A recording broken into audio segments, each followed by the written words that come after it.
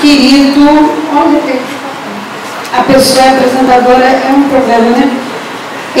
Para o nosso querido Alexandre Sarmento Viana, que é o delegado da Capitania dos Portos aqui em Cabo Frio e vem representando a nossa Marinha.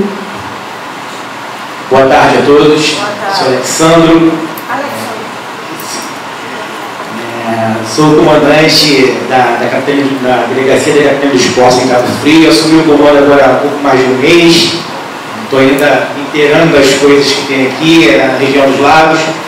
Mas uma coisa que eu já percebi é essa demanda, né, que a região tem sobre segurança pública e também a parte do turismo.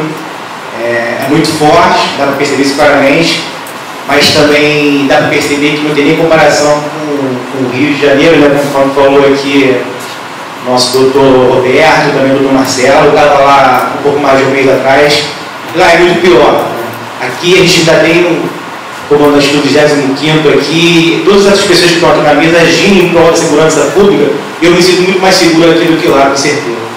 Então, por causa do trabalho dessas pessoas que eu falei agora, que a gente tem um pouco mais de segurança aqui nessa área, né? Um pouco mais fechado, um pouco mais restrito, e o 25º vem trabalhando muito bem, junto com o doutor Sérgio Calves, delegado também, e outras autoridades, para que tudo corra melhor, da melhor forma possível. Eu faço parte desse grupo que a Patrícia falou, do grupo de segurança, e eu vejo ali como é que a PM e a delegacia, a Polícia Civil e outras autoridades vêm agindo aqui nessa área da região dos lagos, né?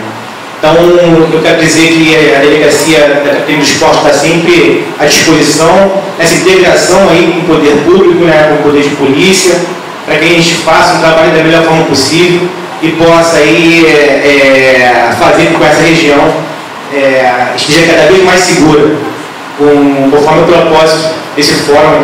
Espero que ele aconteça mais vezes, né, que a Patrícia possa fazer essa integração aí entre a gente e que em breve nós façamos outro como esse para aprendermos mais.